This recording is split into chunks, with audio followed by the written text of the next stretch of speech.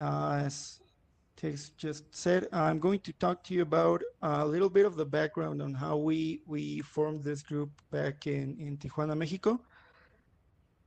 We are from DC644. That's the area code for Tijuana. And next slide, please.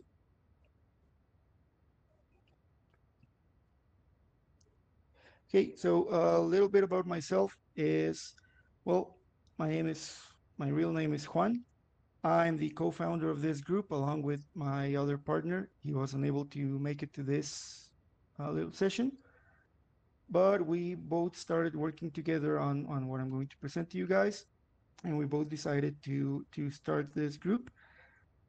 I've worked everything from help desk to security or intelligence consultant for the government here in Mexico. And well, I think that's pretty much the only relevant thing about me for now, right? If you ever come down to Tijuana, feel free to give us a call or send us an email, and we'll set you up with a couple of cool places to drink once this COVID thing is over. Next slide.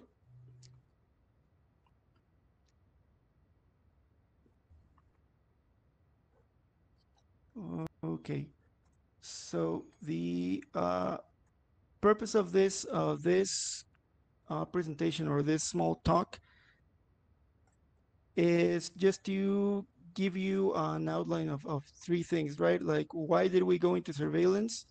Uh, what we did, and well, what went wrong. Next slide, please. Okay, so why surveillance? Next slide. Okay, so we thought that we wanted to make a difference, right? But we didn't want to do it the stupid way. So we didn't want to get really like involved on anything that had to do with narcos or with I don't know, like human trafficking. We wanted to start with something, let's say, simple. So one of the states here in Mexico had a problem with foreign criminal bands coming overseas and smuggling sea cucumbers. And we thought, well, that's, like simple enough. We might get that working. And what we had to do was really simple, right? We had to find the government official that was working with that state government and that was also an inside man for that criminal organization. We just had to find out who it was, and it should have been like real simple. Uh, the thing was that we could not use either Hacking Team system or Finfisher system because I'm speaking of something that happened at around 2015, right? So that's around the Finfisher and Hacking Team leaks. So we were limited on that end. So we had to develop something new. Next slide, please. Okay, so what we had for that was that we had uh, one high up personnel, like let's say a manager for the IT department inside the government. We had also one person for field operations who was ex-military. And we also had a house, just an abandoned house that no one really knew about. And we also had a fake phone repair joint that was set up. The other thing that we had was a pen tester. That was really me and my partner who co-founded this DEFCON group, who used to work for the federal government, operating the Hacking Teams platform, the RCS platform. The other thing that we had for our advantage was that Hacking Teams just got hacked themselves. So we had all their source code and demos and documentation on WikiLeaks that we can consult on. Next slide, please. Yep. But what we didn't have was money, right? So this was just a small kind of black ops operation. It was really just about 10 people that were in on it due to the governor's orders per se. But there wasn't really any like big budget, right? Because the former two programs with Finfisher and Hacking Team had just been burned. So next slide. please. Okay, here's what we did. Next slide. Um, we went through all the hacking team leaked information on WikiLeaks, and we went through a ton of DEF CON videos on YouTube. The other thing that we had to do was drink a lot because we usually met at bars, and we slept very little because it was, just overnight. Everything we did was just working overnight, and we had enough budget just to work on buying some tough books, two of them, and two sets of omnidirectional antennas and some alpha adapters. Next slide, please.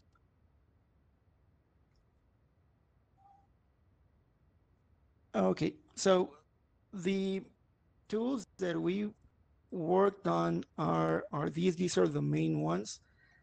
I mean, everything just works great.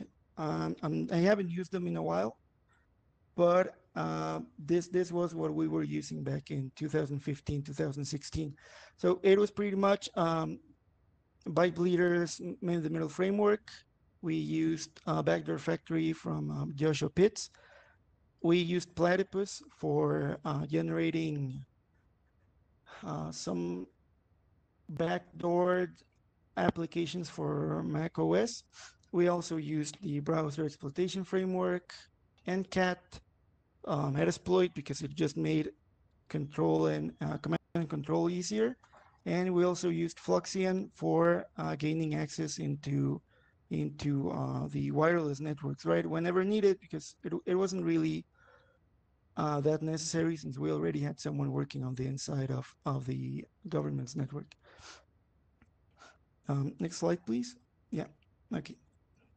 So what we did was we worked on four phases, right? We had phase one, we had to gain access to the network. That was easy. We already had someone in there. If not, then we can use Fluxion. Then we would use just man-in-the-middle framework to intercept their communications or their networking activities. Then we would just send out some payloads to infect their PCs, and then we would just go through all the information to see if anyone was communicating with non-government or with any foreign actor. Next slide, please. Okay, so the first thing that we did to gain access was using Fluxion. We used the authentication attack, so pretty much knocking down the legit AP. Next slide, please. Okay, so after that, we would just gather the handshake. And then what Fluxion helps you out with is that if you create a login page for one of the local providers, in our case, something like companies called Telnor, Telmex, Telcel, just our local carriers. We did some legit login screens for that, and we asked the users to input their WPA key and then validate it against what the handshakes we captured during the DDoS attack. Next slide, please. And after that, well, we just stopped the authentication attack, and we logged into the legit AP. Next slide, please.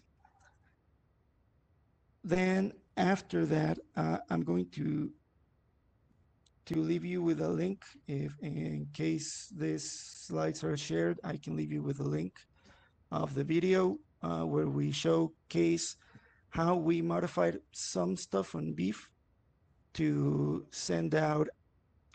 We basically, what we did here was drop SSL for the local newspapers, and then we would request the user to update Chrome.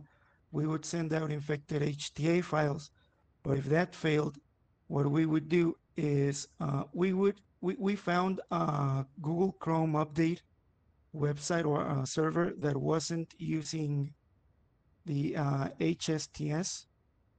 So what we did was, using the Backdoor Factory, we would request the user to go to the Chrome website that we found, download it from there and just decrypt it and infect it on the back end. And you can see that process in the video. It was really simple. Once we got to automating the beef part through JavaScript, it was really working like wonderfully.